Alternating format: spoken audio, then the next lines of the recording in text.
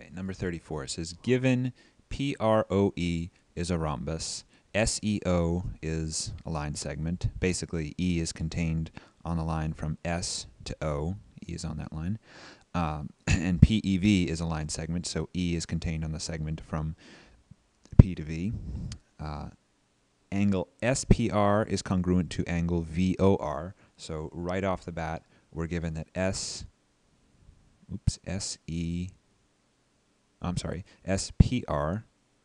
this angle, is congruent to angle VOR, which is right here. Okay, those guys are congruent. We want to prove that SE and EV, those two segments, are indeed congruent. So we want, in the end, that this and this are congruent. That's our desired end. That's what we want. Okay, and there's a couple different ways to go about this.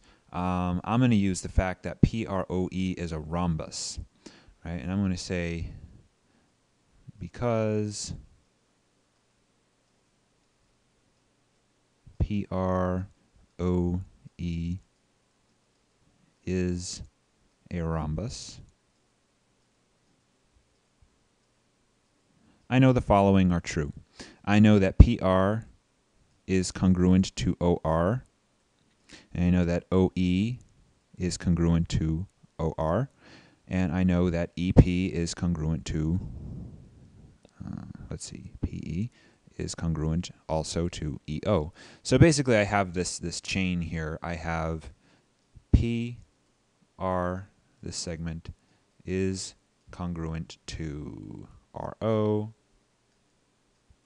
and that's congruent to OE, and that is congruent to EP. Right? I know that much is true because it's a rhombus.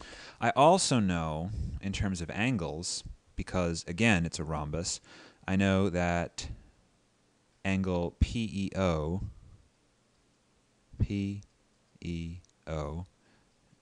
is congruent to angle PRO,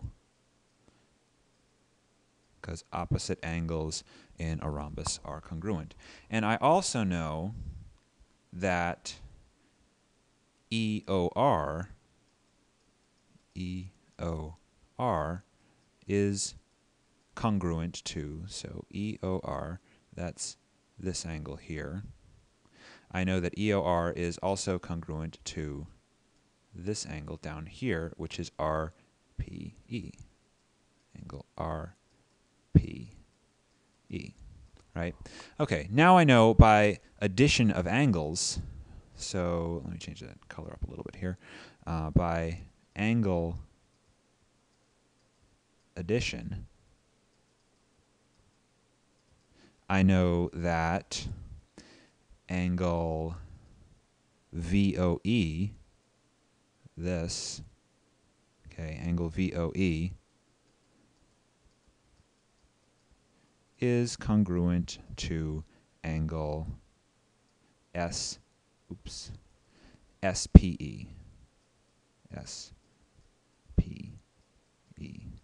Okay, because basically VOR, right, this big angle here, VOR, is equal to the sum of EOR plus VOE.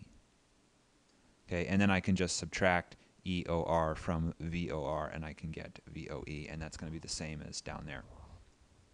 But hopefully the picture itself kind of speaks for itself. This, let's see, this entire angle,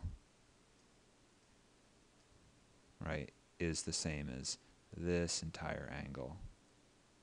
And since these green parts are the same, right, these green parts in here, since these guys are the same, that means the blue guys have to be the same. Let me get rid of some of that extraneous information. Okay. So angle addition, properties of the rhombus. Okay, and one last thing, we have vertical angles. So vert angles. Okay, because of vertical angles, I know that, what's a good color to finish this off? Let's do this. I know that this angle is congruent to that angle. So I know VEO,